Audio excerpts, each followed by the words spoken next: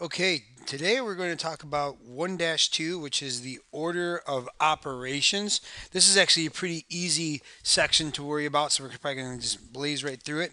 The biggest thing you need to know about for order of operations is please excuse my dear Aunt Sally. Please excuse my dear Aunt Sally stands for parentheses, exponents, multiplication, division, addition, and subtraction. So you have to do it in the order in which you see. Now, if you have a scientific calculator, there's not too much to worry about there because it does everything for you. But if you have a regular traditional calculator or a cell phone, you got to be mindful of those things. Another thing I want to talk about is power. Power is like a number with a little number into it with an exponent and a base. And that's all says everything right there in your packet of your guided notes. Okay, so go ahead and take a look at this first problem. It says, what's the simplified form of the expression 10 to the 7th and then 0.2 to the 5th power? Well, for this is really simple. You could use your calculator for this, and that's all you really need. 10 to the 7th is the same as 10 times 10 times 10 times 10 times 10 times 10 times 10. But all you really have to do is just use a calculator. So this is real easy if you have a calculator or a phone. So all you really have to do is just hit in um, 10. So we wanted to do 10 to the 7th power. So to do this, a couple buttons you could use. My calculator is just 10 to the 7th power. And I just do that and I hit enter. And then it comes out to be 10 million. You might have a button on it. It's like a y to the x or an x to the y. The other one I have is parentheses point 0.2 and then I close it and then I can actually hit close it to the 5th power and I get the number, whoop, excuse me, that's not right. Try it again.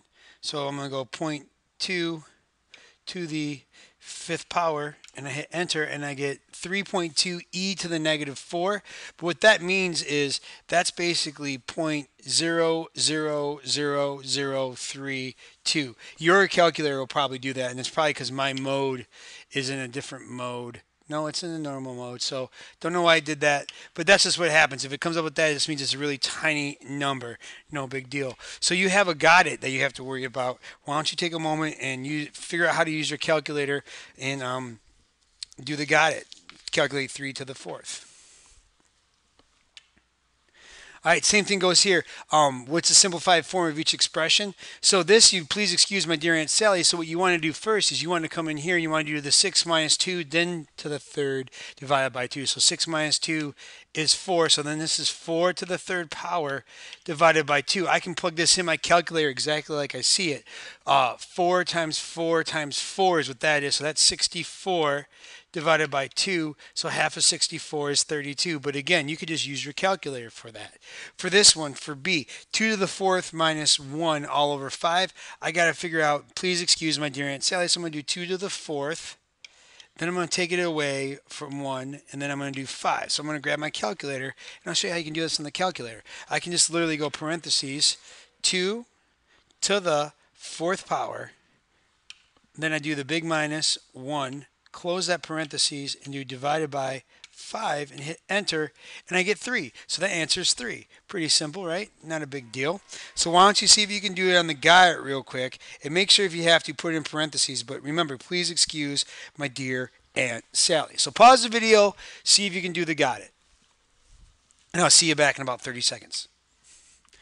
All right, now let's do something a little different when it talks about evaluating algebraic expressions. So in this one it says what is the value of the expression for x equals 5 and y equals 2.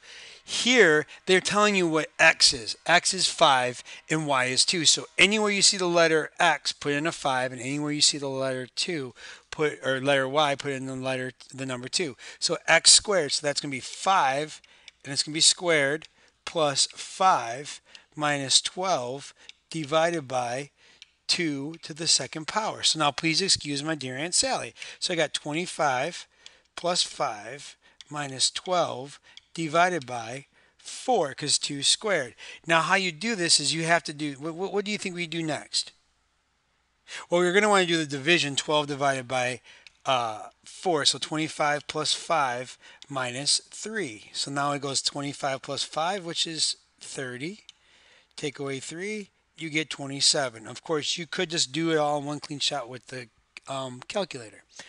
This one, x times y squared divided by xy. So this is 5 times 2 squared divided by 5 times 2. So 5 times 2 is 10, so it's 10 squared divided by 10. So 10 squared is 100, and you divide that by 10, so I get 10. Easy enough. You have a got it. Why don't you pause the video and do the got it, and I'll see you back here in about a minute. All right, so here's a real world problem. It says banking. What is an expression for the spending money you have left after depositing 2/5 of your wages in savings? Evaluate the expression for weekly wages of 40, 50, 75, and 100. So what's the expression for spending 2/5 for spending money you have left after depositing 2/5 of your wages in savings? So think about that for a second. How would we set that up? Now what you know is that if you have your wages, W, right? That's your W, and you have how much your wages minus 2/5 of your wages and savings. So that's the expression that you would use would be W minus 2/5 W. And then you find the expression for 40. So each time you're going to go, okay, so here's 40 minus 2/5 of 40.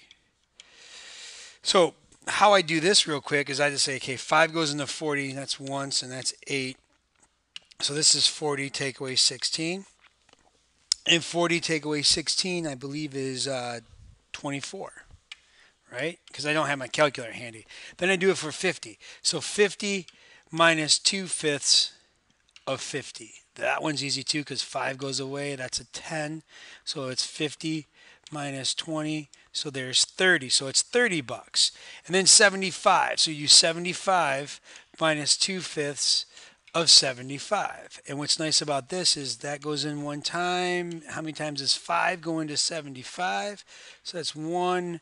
So 15. So 75 take away 30. And 75 minus 30 is 45. Real easy enough. Why don't you give it a shot and see if you can do the got it. And remember, go back and check your success. See if you know what these are. If you don't know what these words are, put them in your words to know and come back and do it and then mark yourself. See, I know what a power is. I know what an exponent is. I don't know what a base is, and I'm not too sure about those two, so I'm going to look them up, put them in my words to know, and then come back and grade myself on how to use order of operations and evaluating expressions. So I hope this video was helpful. I look forward to seeing you in class tomorrow, and may the force be with you.